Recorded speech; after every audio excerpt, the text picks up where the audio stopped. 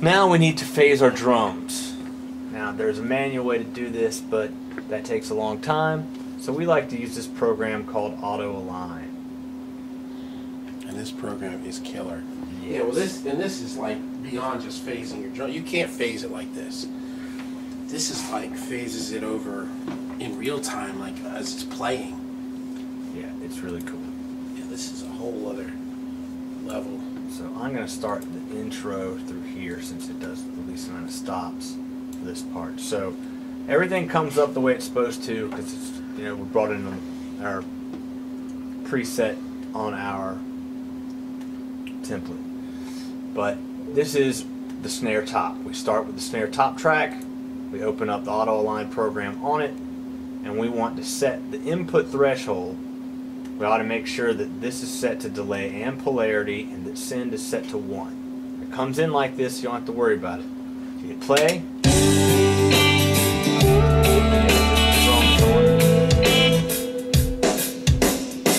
So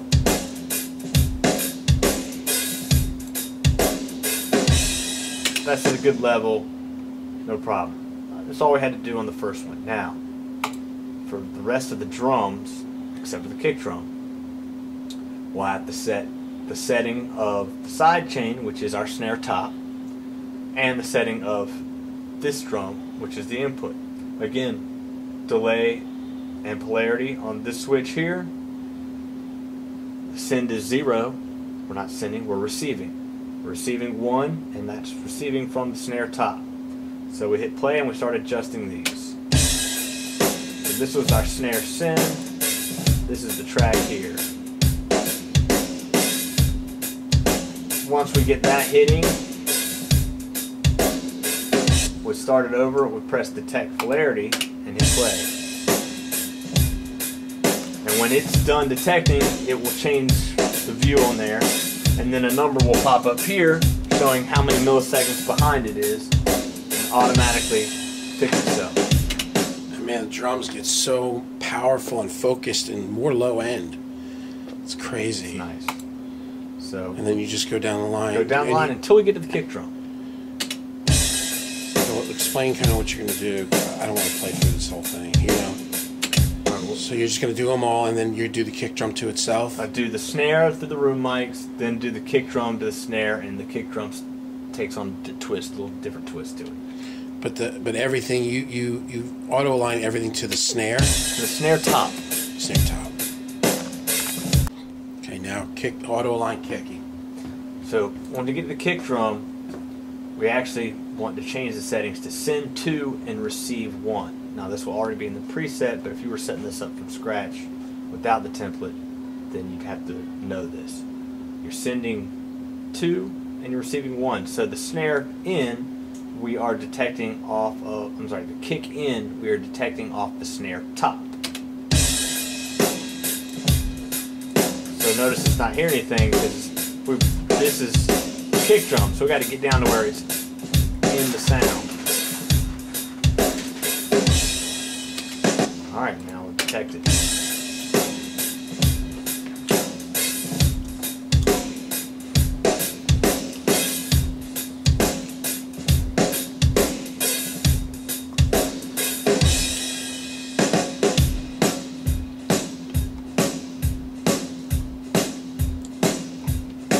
Now kick 2, or kick out, is coming off of receive 2 here, which is the kick drum. So now the rest of the kick drums will be auto aligned off the actual kick drum. Right.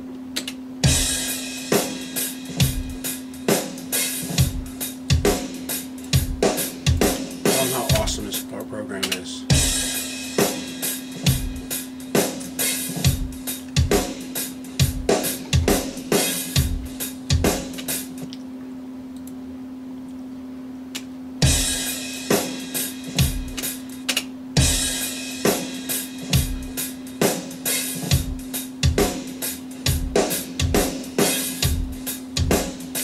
This is the nice part about the way we've got this set up. Like, the drums already sound pretty darn good. A lot of the heavy lifting is already done. So like when I sit down, I don't have to like it already sounds cool. It already sounds good. Everything's where it needs to be. Gain stages are good. Gates are set. All my samples are in. Everything's phase aligned and, you know, sounds tight and mean. So also, you want to make sure all your triggers are firing, and you control that by this detail knob here. So you want to make sure each kick drum has a little flag over it. If there's kick drums that are quick in a row and it's not picking it up, you can mess with the re-trigger time, which will help alleviate you just that. gain stage them in Pro Tools.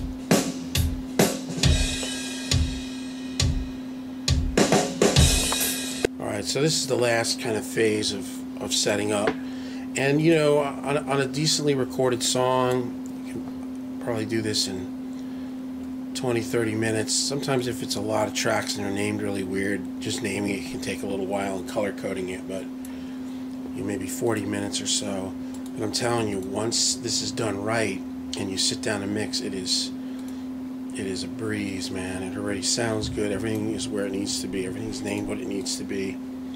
And the nice part about doing it this way, you know, and this is kind of what I learned from Chris Lord-Alge and all these guys, is that if somebody sets it up for me, I don't listen to the song. I mean, unless I've produced it. If it's something coming in from somewhere else, I don't listen to the song till I'm sitting down and ready to mix it. And when I sit down, it already sounds good. So I don't sit down from the beginning and try to figure out, oh, where's the guitar, and oh, is that out of phase, and this sounds terrible, and oh god, there's all, like, Johnny's already squared away so many of the problems. So the way I look at it, it's like the mix is already rounded second base. Before I even sit down, it already sounds good. So then it's like, then I can just focus on making it awesome, and I'm not sitting there wasting my time repairing stuff and trying to find stuff and get things in phase. And you know, because sometimes if you sit and mess with that stuff, by the time you get it all done, you know, you've already heard the song 10 times, and it's like that initial, the initial impact the song has in you is gone. And that's what CLA talks about is so important, is that initial feeling that you have when you hear the song for the first time. And he likes to, when he sits down, he likes to make the majority of his mixing is that first kind of pass through the song. He's getting all his levels, he's hearing things, it's all, you know, he's making all these, you know, discoveries in real time, and he starts, you know, throwing echoes and automating things, and it's all happening kind of live, and it's a lot of fun, man. It's a fun way to mix. It's cool, man. You mix it with momentum. Alright, so we're ready to import our reference track. So tell them what you're doing. Tell them what a reference track is. A reference track is a list of songs that we like the sound of that we can reference when mixing. And it's all styles. We've got rock and country and pop and hip hop, metal. So I go to my intro marker and I click on it, and I look up here and see that it's at bar 19.1. So I highlight my master track here, and I go to save. Before I ever do anything, I want to save. I want to import session data, and it's in the ZZZ mixing info and protocol and AAA refs track. Open that up, and always choose the 88. We have one for everything, but we are now always mixing in 88. So open that up. Audio media options, we want to link to source media, because you don't want to import 16,000 songs into each session. We want to change our offset to bar 19.1. 19. So the song kind of starts where our song starts, right? And they all start there. Which I'll actually slide them around if I find, let's say I'm working on some singer-songwriter thing and I'm listening to "Stop This Train" by John Mayer. I'll usually line up the first chorus with the first chorus of the track I'm mixing, and then I'll loop that chorus, and that's where I'll kind of start. Once I do my initial little pass of getting everything where I want it, then I'll just loop that hook and just start digging right into the hook. Alright, so we want to click on this and make it a new track. We want to import and replace existing playlists, and we want all. We want everything. Right, you want all the playlists to show up. But again, we're not importing the audio. It's linking to this folder that's on our system drive. We hit OK. Brings it in. We've got it here. We'll make it medium. I'll check the volume and delete any automation that's in the volume or mutes. Yeah, for some reason, sometimes it just shows up with a little dot. I think that has to do with you offsetting it, though. And then there's all the songs. So it's, you know, it's every... So what song do we want to start with for this?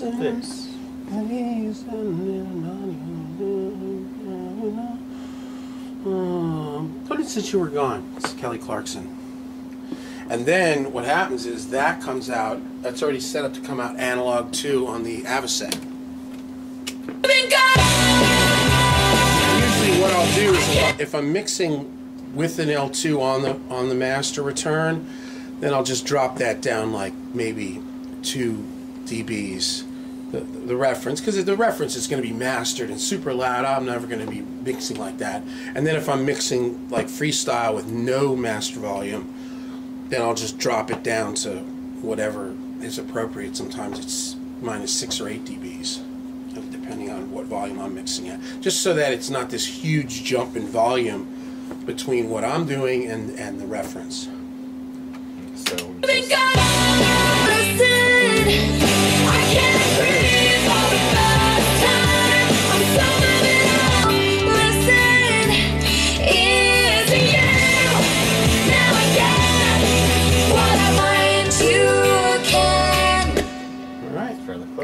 is that about it?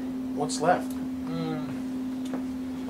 Just some things about the view, getting the track height. We pretty much want to make all the tracks small except for the lead vocals and our subgroups. And our song track that we import back in that we named, we want to make that large. Because when we're ready to print the mix, this is where we print the mix. And that will be the final mix file.